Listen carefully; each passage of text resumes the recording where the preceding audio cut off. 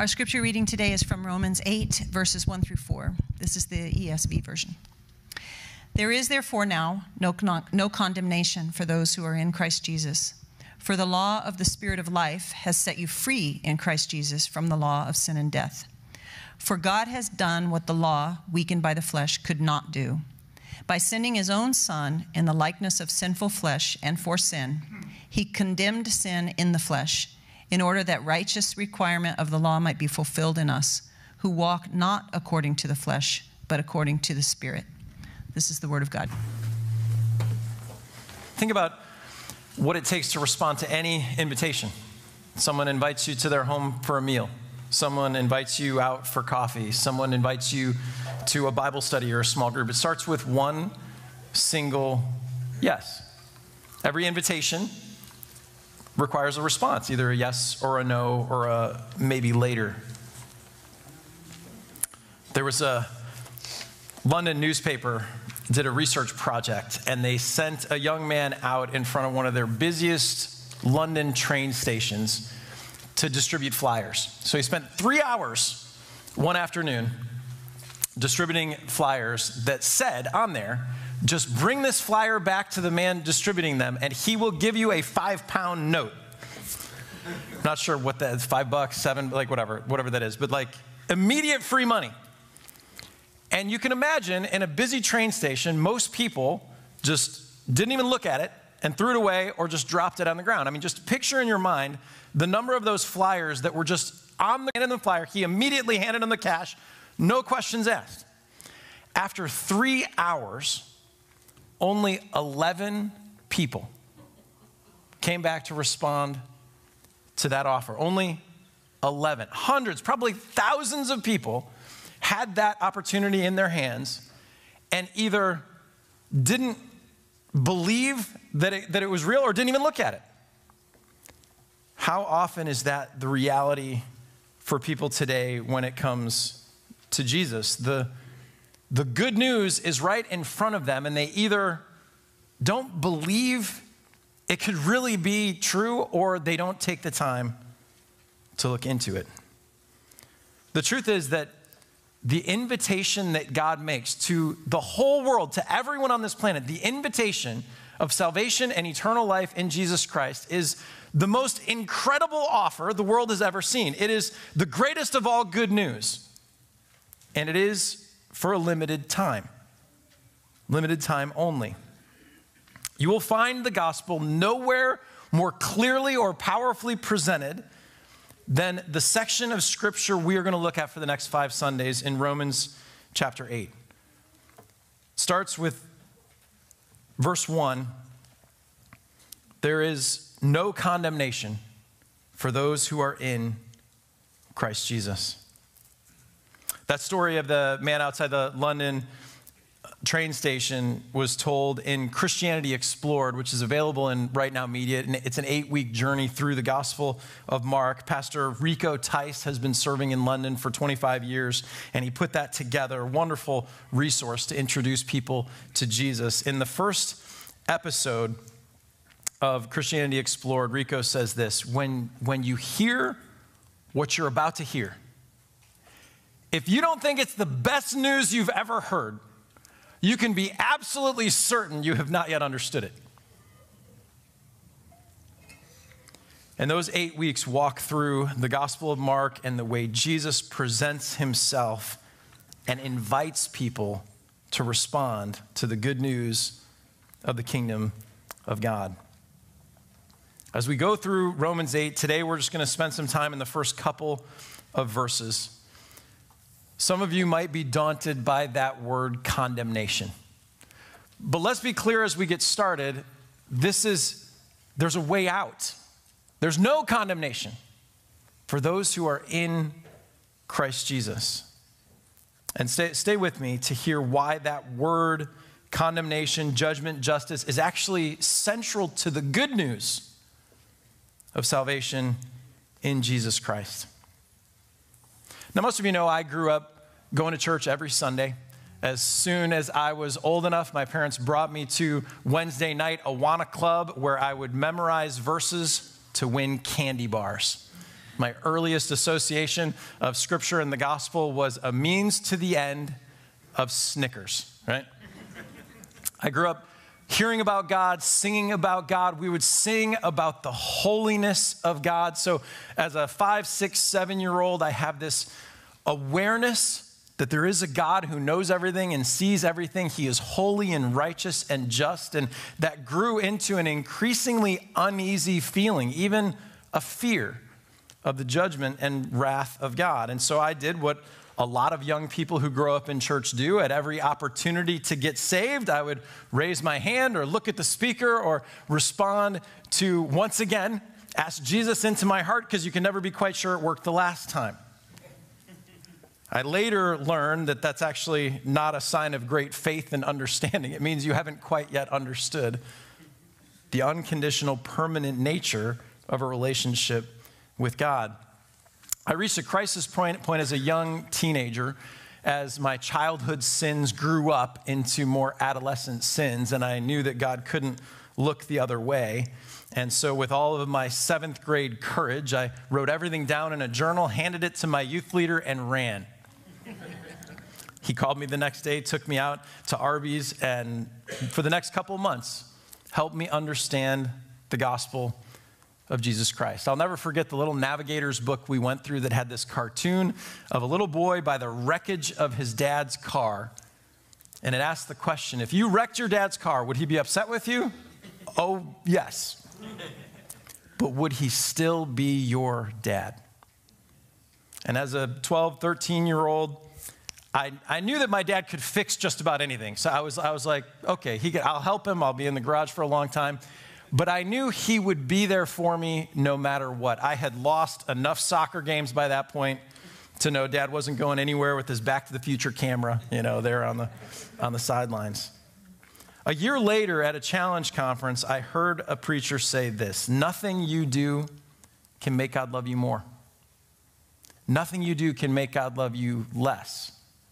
It reinforced what I had heard from Andy the year before about the unconditional nature of a relationship with God that's permanent, like with a good, loving Father. You can't add to it, you can't take away from it, because the love of God is complete. It's perfect in what Jesus has done for us. So as a young teenager, when I finally responded to that invitation and gave my heart fully to the Lord and understood the nature of that, how good the good news is. It wasn't that I was perfect after that, but I was armed with the resources to go through my teen years and to learn what it is to walk with Jesus.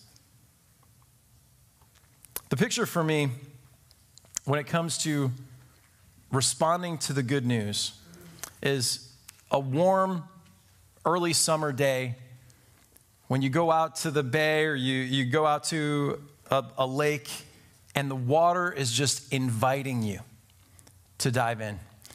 The gators are on the shore sunbathing, so you know it's safe, The water is just there, but you have to make the choice to engage and to be a part of the fun of the day. That's the invitation that God offers to us, is to dive in to his loving embrace, to experience everything that he offers us in a relationship with his Son. Here's the overview of our series. Today we're going to talk about the invitation to be forgiven, to escape that condemnation we all deserve because of our sin. Next week we'll talk about freedom, not only from the penalty of sin, but also from the power of sin that lives in the human heart. Then we'll talk about how to walk in the fullness of the Holy Spirit by setting our mind and identity on who we are in Christ. And that leads us into a life of fruitfulness and significance as we walk with the Spirit, and his life then comes through us in our interactions with others. And we'll see all of this as a package of then being connected with God as our Father and one another as brothers and sisters in the family of God. God's astounding offer of eternal life in Jesus Christ our Lord. C.S. Lewis says it this way in his classic book, Mere Christianity. If you want to get warm, you must stand near a fire. If you want to be wet, you must get into the water. If you want joy, power, peace, eternal life, you must get close to, even into, the thing that has them. He goes on and says, once you've been united with Christ, how could you not live forever? The source of all life, the fountain of joy and peace and purpose. Once you're united with him, once you are in that fountain, how could you not live forever? But if you're separated from Christ, how can you not wither and die? Because he is the source of all life. So let's start in verse 1, this first part of the offer to be forgiven. There is therefore now no condemnation for those who are in Christ Jesus. We'll see there are 5 steps to respond to this invitation. And it starts with acknowledging the struggle. There's good and bad in every one of us. That's why the word condemnation is important for us to grapple with and to understand. And it really is it's central to the good news of the gospel that our God is a God of holiness and justice. There is a day of reckoning coming for every person on this planet, and they will get exactly what they deserve. That's actually wonderfully good news. We often present it as like, you got to understand the bad news before you can appreciate the good news. I've said it that way many times, but it's actually central to the good news that justice is coming. And we all understand that, because if something bad happened to you and you were depending on a human court to give justice, you would not want the child predator who had abused your daughter to go free on a technicality or on some whim of the judge who said, well, he didn't really mean it, it's going to be okay, and a wink and a nod and let him go. The drunk driver who killed your loved one, you would want justice even in the small things of life. We know that wrongs have to be made right. And what kind of God would he be if in the end he just looked the other way? The truth about God is that he is holy and just in his very nature, and he couldn't change that even if he wanted to.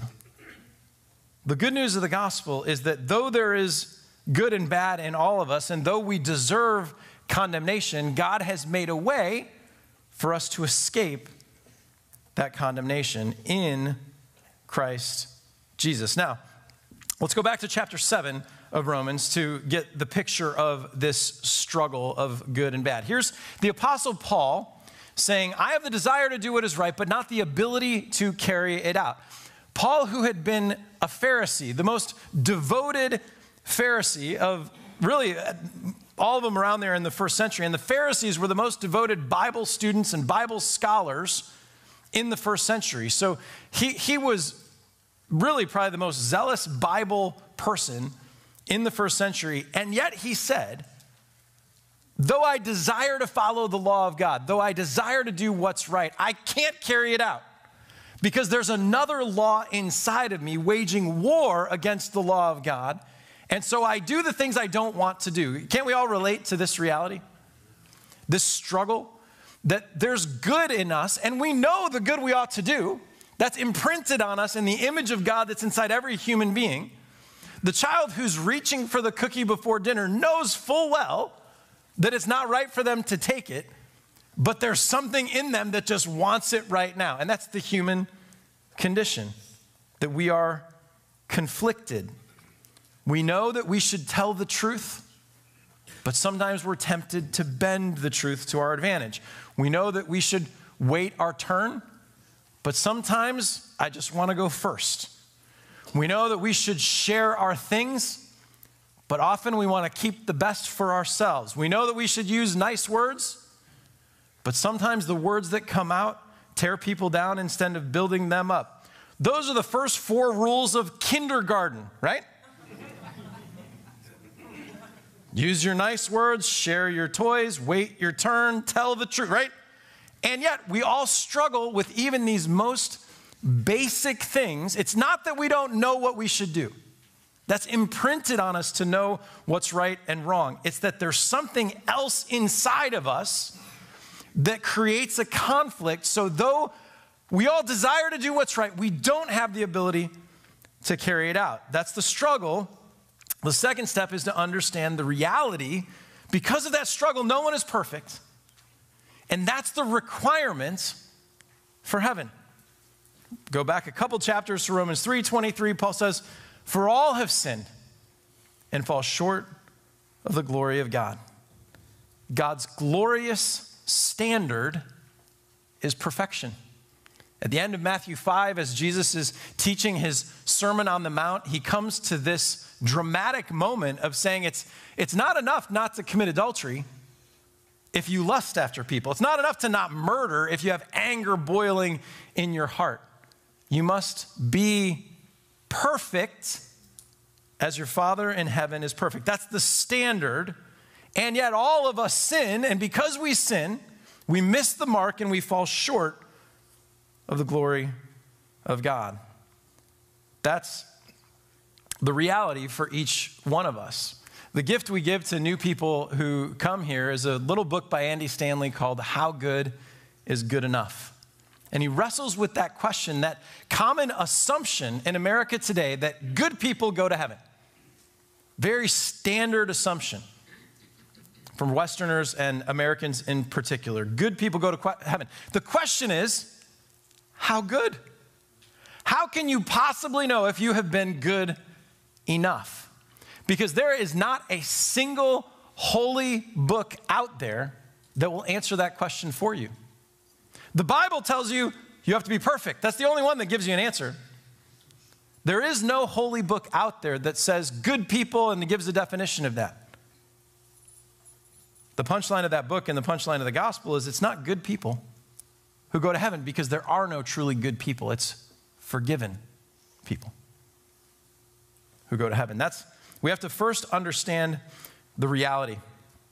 You can see this reality even in the modern show, The Good Place. I can't fully endorse The Good Place, but the first 2 seasons actually come remarkably close to teaching biblical truth. You meet the 4 main characters in the pilot of The Good Place, and Kristen Bell wakes up and finds herself in heaven in The Good Place. And so through the first season, you get to know the 4 main characters, and Kristen is paired up with this ethics professor named Chidi. At first, you think Chidi has all of the answers, and he's explaining to Kristen, the lead, Eleanor, he's explaining to her all the way that ethics are supposed to work. So at first, you think Chidi has it all together, has all the answers. But as you go through the first season and then the second season, you realize he's actually the most conflicted of any of them. As a professor of ethics, he is nothing but a bundle of tension. And it finally boils out, I don't know if it's season 2 or season 3, in him in class making chili and filling the chili with Peeps and candy. He just has a complete breakdown. It's a hilarious moment in the whole series, but it proves, it demonstrates very visually this reality, if we can come back to the Bible now, that no one is perfect. And that's really what season 1 concludes, by the way, of The Good Place, is that none of them deserve to be there, and they all know it, and they're wrestling with that. But that's the reality. All have sinned and fall short of the glory of God, and the wages of sin is death. What we all deserve, because we're not perfect, we all deserve death. And the final proof that we're all sinners is the fact that we all do die in the end. If there's ever a question, if someone was good enough to go to heaven, then you wouldn't have a funeral for that person. In the end, the justice we deserve is not just physical death, but eternal death and separation. That's the wage that we earn for our sin. But this brings us to then the offer of the gospel. Back in Romans 8, Paul says, God has done what the law could not do, what your religious efforts could never do. God did by sending Jesus. This is why Jesus came. This is why the virgin birth was a thing. So the Son of God could become the Son of Man, could live a life on earth that would satisfy the righteous requirements of the law, and that could be applied to you and me through his death and resurrection. We couldn't fix the problem of sin in our hearts, so God sent his Son to fix it. Jesus did what you and I could never do. The requirement for heaven is perfection. Jesus is the only one who met that requirement, who in his earthly life never once sinned, never gave in to a single temptation, lived a life of absolute, complete righteousness and love and compassion and submission to the Father's will, and then laid down that perfect life on the cross as the full and final payment for your sin and mine. God has done what we could never do for this purpose, in order that the righteous requirement of the law might be fulfilled in us. Here's the offer of the gospel. The invitation of God to each one of us is to trade your sin for the righteousness of the Lord Jesus. I think of a young boy who's been out playing in the mud all afternoon. We were in Chicago for break and went out to play some football, and it was much muddier than we anticipated, which I guess you should expect in December in Chicago. But think of a young boy who's just covered in mud. He's absolutely filthy. He comes home, his mom sees him, and she's obviously like, "You are not coming inside like that." But at that moment, his big brother comes out and sees the problem and helps the young boy take off his dirty clothes, hoses him down to get him cleaned up, and then the big brother says, "Here are some of my clothes that are clean, so you can go inside." Now, in that process, the older brother is going to get messy. It's going to cost him something to help, but through that exchange, the little brother is cleaned up and is made fit for the house. This is what Jesus offers us in salvation. He offers to take all of your sins, your past, present, and future sins, like filthy clothes on you, and to take them off of you and put them on himself on the cross. And in exchange, he gives you his robe of perfect, radiant righteousness. If you will just say yes. If you will just come to him in humble faith, admit your need, and ask him to give you that gift. This leads us to the decision. You can either trust in what you can do or in what God has done. God has done what the law, weakened by the flesh, by the sinful nature. That's the problem of the conflict inside of us, is that we're all born with a nature that is bent towards selfishness and sin. We inherited that from Adam, our first father, and only by being born again in Jesus, the new Adam, can we receive a new nature. That's what God offers to do for you. It requires you to make that decision to say yes to the Lord Jesus. This was the truth that dramatically changed Martin Luther's life. This is the truth that set in motion the entire Protestant Reformation. Luther was a German monk. He was very much like the Apostle Paul, more devoted than probably anyone in the 1500s to following the Catholic code, the way of prayer and daily confession and penance and service and sacrifice and abstinence. Everything that the Catholic Church required, he devoted himself to. And he was so committed that he would go every day, multiple times a day, to his confessor to lay out even the smallest of sins. His priest eventually got so tired of it, he said, "Leave me alone until you've actually done something wrong." It culminated for Luther in a trip to Rome, when there was an exercise that you could do that would take several hours, sometimes the entire day, and on every step of the Vatican, going up to the holy place where the Pope was, you could pray on your knees on every step. And when you got to the top, it was supposed to be the most holy experience of confession and repentance that you could do. And so he did, going to Rome. He went every step, and when he got to the top step, he stood up and shook his head and said, who knows? Who knows if it's enough? All of his efforts, all of his devotion, all of his study of Scripture, in the end, it led him to this, who knows? It's that problem of how good is good enough. Even when you're devoted to religion, even when that religion is under the name of Christianity, it will lead you to that place of saying, I don't know if it's enough. The lightning bolt that finally broke through for him was the phrase, the righteousness of God. He said he used to hate the term, the righteousness of God, because to him it meant holiness and justice that was coming against him, sinner that he was. But in meditating on Romans 1:17 and the rest of the book of Romans and teaching through the Psalms, he finally saw the truth that it's not a righteousness, it's not just a righteousness that God demands of us. It's a righteousness that God offers us, that Romans 1:17 is from faith, for faith, or by faith from beginning to end. It's a righteousness God offers us by faith alone. And when that realization hit him, he said this, I felt I was altogether born again and entered paradise itself through open gates. This monk who had agonized over whether he was devoted enough, whether he was praying enough, whether he was confessing enough. Finally, when he understood the righteousness of God was available as an exchange to be received by faith alone, he said, I went into paradise suddenly, and all of Scripture then opened itself up to me, and I ran through by memory and found this analogy. Look at this point. The work of God is what God does in us. Not what we do to earn his favor, but what God does in us. The power of God that makes us strong. The wisdom of God that makes us wise. The strength of God. The salvation of God. The glory of God. What he does in us. The transformational exchange he accomplishes in us.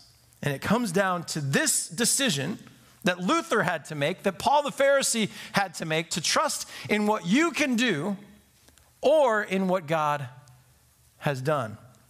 God did this. He accomplished the work of salvation by sending his own son in the likeness of sinful flesh, that means in human form, as a fully human man, to be a sin offering.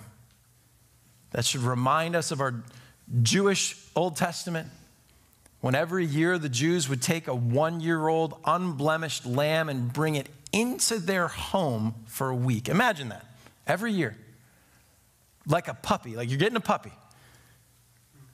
In your home for a week. And then the Passover would come and you would slaughter that lamb and eat gyros. Or pork chops. But it wasn't about the meat. It was about the sacrifice. It was about the cost. Remembering the story of God in the Passover and how the people of God were saved by the blood of a lamb applied to their doorpost so that the angel of death could pass over their house. The annual tradition was to continue to slaughter a lamb every Passover and remind Jewish families the cost of atonement, the cost of salvation, the covering that was necessary through an innocent creature giving its life in exchange for yours. So when Jesus came and John the Baptist looked at him and said, behold, the Lamb of God who takes away the sin of the world, he was reminding all the Jewish listeners of their Passover tradition, their offering of sacrifices over and over again, the cost of our salvation, the requirement for a blood sacrifice. This is what God has done. Presented his only son as a once for all time sin offering. What can take away my sin? We just sang. Nothing but the blood of Jesus. I guess we didn't sing that. We sang Jesus paid it all. Same idea. You have a decision to trust in what you can do or what God has done. Romans 10 says it this way. If you confess with your mouth Jesus is Lord, believe in your heart that God raised him from the dead, you will be saved. Two things are required to respond to this invitation. First, you must confess with your mouth the lordship of Jesus. And you must believe in your heart that he died for you and rose again. The promise of Romans 10:9 is if you do those two things, if you sincerely confess those words with your mouth, if you sincerely believe them in your heart, you will be saved. The exchange is accomplished in that moment of faith, when the verbal declaration matches the internal conviction of the heart. It's like wedding vows. More and more, when people write their own vows, in a TV show or a movie, you hear them say their vows, and you're like, they just said nothing, And pronouncing their love or whatever, and then they end with, as long as our love sure lasts, you're like, that's not a vow, It's like ending with, as long as I feel like it, But imagine a young couple who wanted to get married, and they stood in a private room and stared into each other's eyes for a minute and then walked out and declared themselves married, right? We would all look at that and be like, that was nothing. Nothing happened in that room. You didn't say words. You didn't make promises. You had no witnesses. There was no piece of paper, right? In order to get married, there are steps you have to take that involve words that people hear, vows that actually have substance to them, of promises you make with witnesses who sign that this event actually took place. A lot of people in our country, a lot of people in Tampa Bay think they have this personal understanding with Jesus where they've stared in his eyes and had a private moment at some event, but they've never made their vow. That's what baptism actually is. Baptism is it's the public declaration of what happened in that private moment. It's going public with what you believe, and it's your opportunity to stand up and say, Jesus is Lord of my life. Not only Lord of the universe, but Lord of my life. But when you do those two things, when you make your vow to King Jesus, the promise is you will be saved. And here's the bonus, the final step in understanding and responding to God's free gift is that you can be forgiven.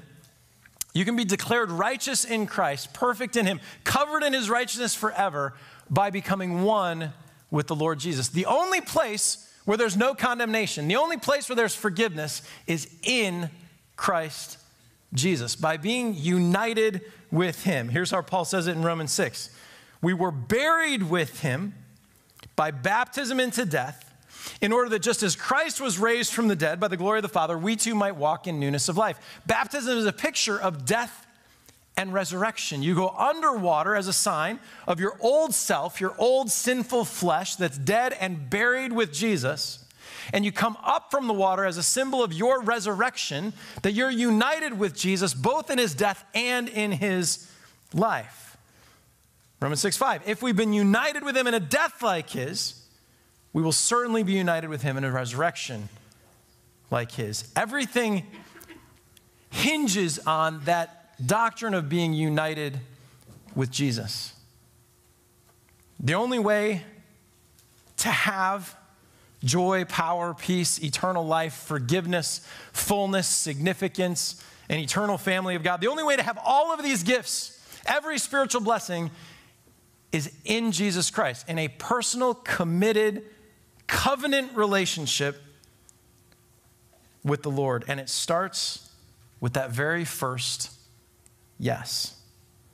The Bible ends with this invitation. The Spirit and the bride say, come.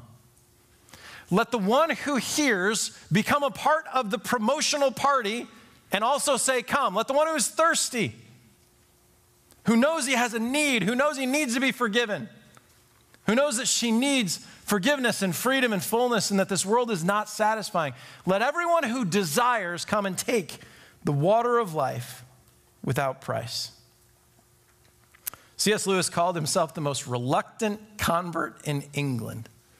He was a young man in his 20s who had been an atheist since he was 16, who served in World War I and saw great carnage and death, and convinced himself through what he thought was rational argumentation that there could not be a God because there was so much evil and suffering in the world. But even as a young man, he knew that that premise was faulty, because even just by reading things like fantasy books, he knew there had to be more to this world than what science could explain. And through conversation and relationship with his close friend J.R.R. Tolkien and another Christian friend, finally Lewis had his turning point writing on a bus. If you haven't read Surprised by Joy, I'd encourage you to read the autobiography of C.S. Lewis and his description of coming to that turning point. I love just how mundane that final turning point was. But it was years of coming to that when his heart finally said yes. I wonder for those of you here today, if there's something that's been holding you back from saying that first yes. Maybe you would be the most reluctant convert in Tampa Bay. Maybe some of you have a friend like that, who right now, as you pray for them, as you think about that, maybe you even invited them today and there's some reason they couldn't make it. Never lose heart in praying for and reaching out to those people, because you know God continues to work, and one day the time will be right for them to respond. Heavenly Father, we thank you for this incredible invitation that you've made available to the entire world, to everyone who is thirsty. You say, come.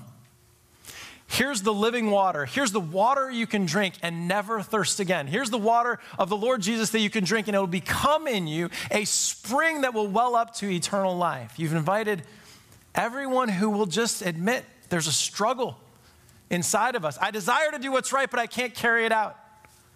Everyone who recognizes the reality that I'm a sinner, I fall short of your glorious standard, Lord Jesus. And so I come to you humbly, asking you to forgive me, to take you into your forever family. I recognize there's nothing I do. I can't do anything to earn your favor. I'm worn out from trying. But I want to come to you today and just place my faith in you, Lord Jesus, and what you have done. Just a matter of confessing with your mouth, just saying, Lord Jesus, I believe you are the Lord. You are the Son of God. I believe you died for me and rose again. Lord, we're amazed by your grace, that through that simple yes of faith, you take a sinner and pronounce them righteous in Christ. You take a slave and you set them free in Christ. You take one who is chasing after the things of this world and bring them into your kingdom. We're amazed by your grace and so thankful for it. In Jesus' name we pray. Amen.